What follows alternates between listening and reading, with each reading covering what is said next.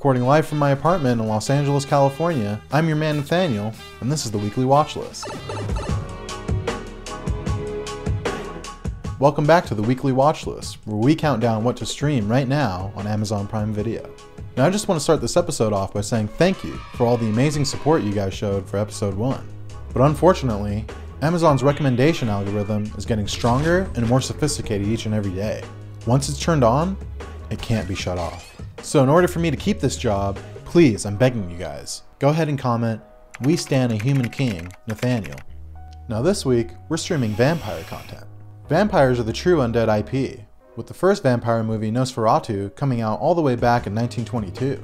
Vampires have come a long way, but check it out for yourself with the best vampire content streaming right now on Amazon Prime Video. First on our list is the sparkly white elephant in the room. It's all 5 movies of Stephenie Meyer's Twilight quadrilogy. That's right, I'm talking Twilight, New Moon, Eclipse, Breaking Dawn Part 1, Breaking Dawn Part 2, Waning Gibbous. What? Oh, those aren't.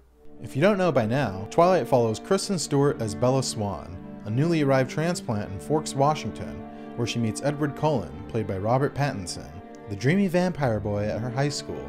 But apparently nobody here is good enough for him. Like I care, you know? So, yeah. Seriously, like, don't waste your time. I wasn't planning on it.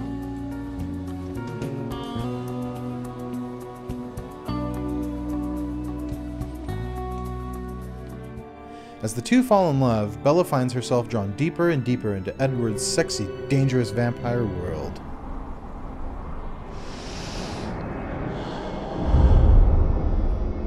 You brought a snack. A human? The girl is with us. I think it best if you leave. Also, we have Taylor Lautner as Edward's romantic rival slash hot werewolf boy from another school, Jacob. Sam's trying to help me. Don't blame him.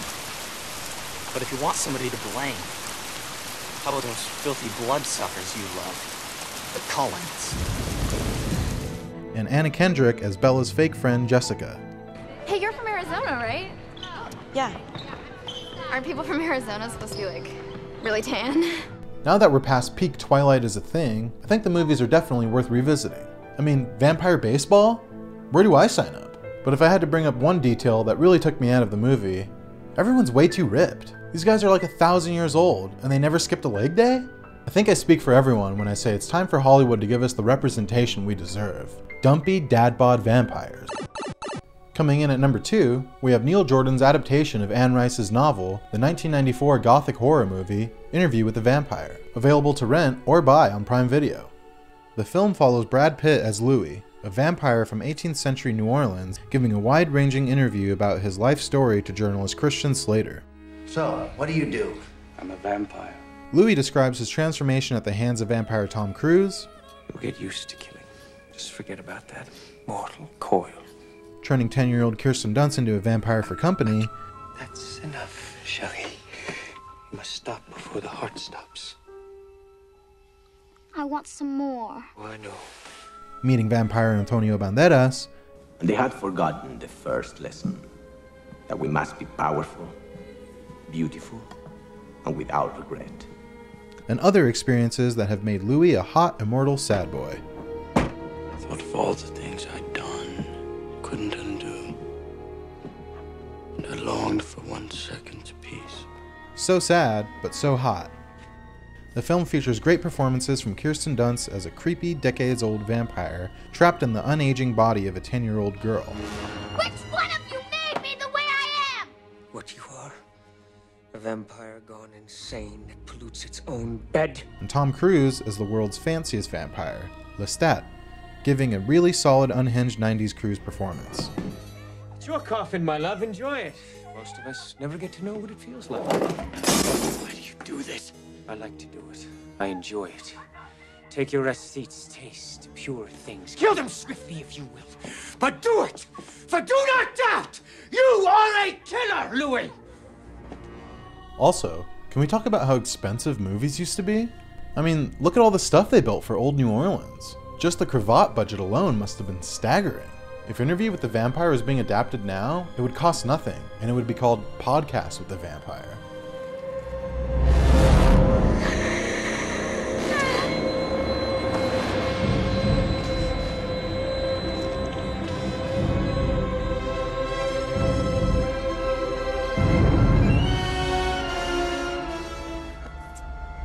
Do you still want death? Or have you tasted it enough? Damn, 90s Tom Cruise taking a big old bite out of 90s Brad Pitt? Yes, please. I think Brad Pitt actually starts to enjoy it like halfway through, before he gets blue-necked. BRB, gonna go bang out some vampire Tom Cruise x Brad Pitt AU fanfic. Coming in at number 3, check out the action-packed Vampires vs. Werewolves series, Underworld. Underworld stars Kate Beckinsale as Celine, a vampire death dealer in the middle of a secret centuries-long war between vampires and werewolves, which this movie calls lichens.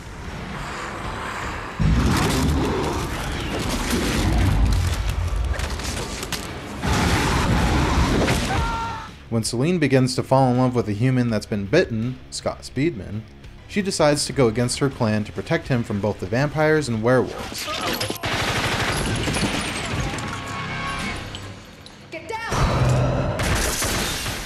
And uncover the truth behind the ancient vampire-werewolf conflict.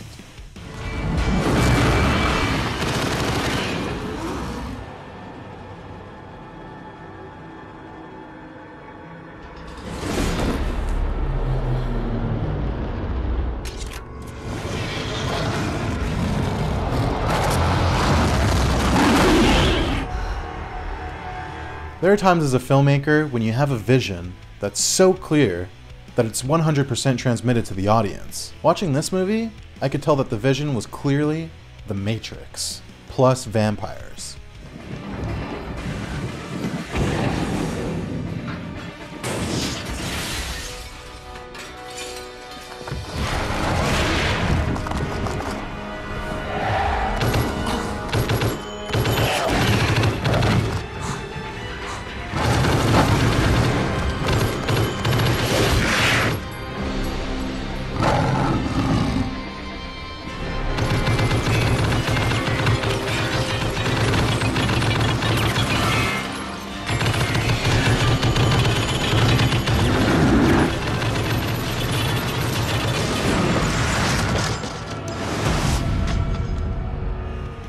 Are these the slowest werewolves ever? They didn't even make it to the end of the hallway.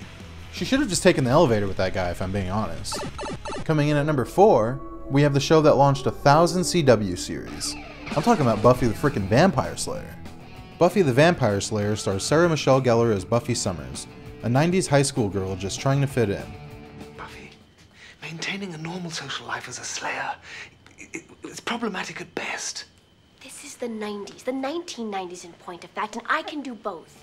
Except she's also this generation's chosen Slayer, which means she basically has superpowers and has to cut class to fight the vampires, demons, and other forces of darkness that threaten humanity.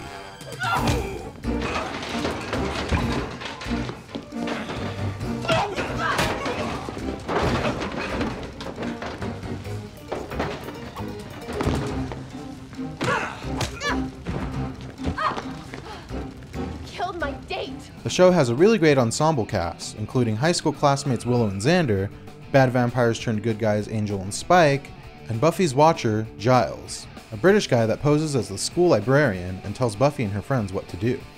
The monsters are used more as metaphors for universal teen problems like parental pressure, dating, living up to others' expectations, except in this world, the teens can punch their problems in the face. Take that, Backney! Take that, Mile Run! But in all seriousness, this show is basically the Sopranos of high school vampire shows. I strongly recommend it to everybody. You're dead. I may be dead, but I'm still pretty. Which is more than I can say for you. You were destined to die. It was written. What can I say? I flunked the written.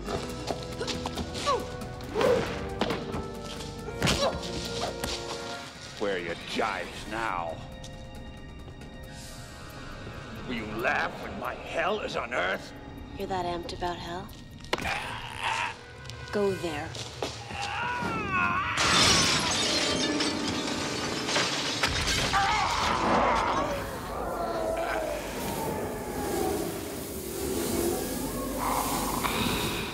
I may be dead, but I'm still pretty, which is more than I can say for you.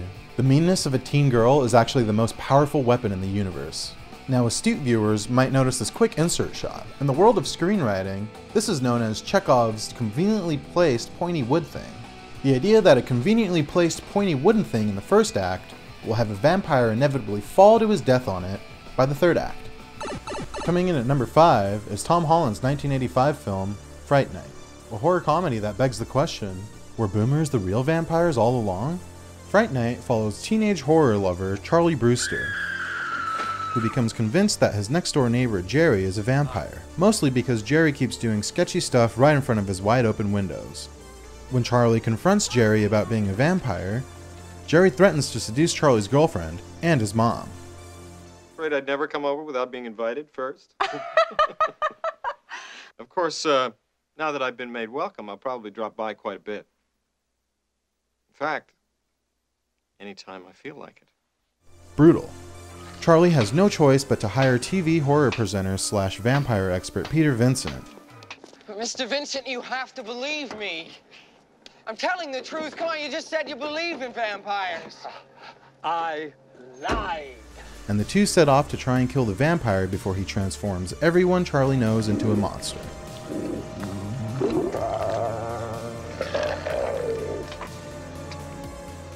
This movie uses vampires as a metaphor for male anxiety over sexual inadequacy, which is obviously something that I could never relate to and have never heard of. I really love how cartoonishly violent it is. The special effects are all 80s gross out practical stuff, and they actually use some effects from Ghostbusters that were deemed too gruesome for that movie.